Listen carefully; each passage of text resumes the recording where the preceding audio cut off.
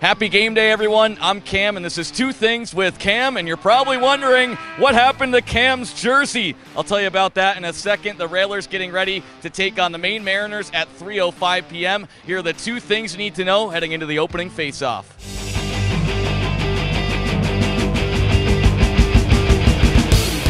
Thing number one, youth jersey giveaway.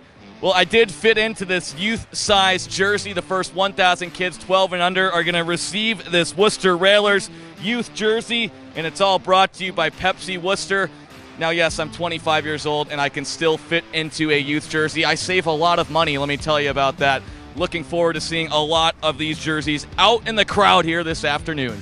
Thing number two, Jackie Avola brings us Dunkin' Donuts. Well, earlier this morning, Jackie Avola, who's right over there, Pablo, show Jackie. Hi, Jackie. Oh, thank you for the donuts. I'm going to eat a donut here and quickly tell you about last night's game. Well, the Worcester Railers fell 4-3 last night in overtime. I don't even like this color, but I'm going to do it. Worcester Railers fell 4-3 in overtime last night. They led 3-0 heading into the third period. Maine was able to score in the opening 2 minutes of play, and then they obviously rattled off a couple of goals with under 5 minutes to go.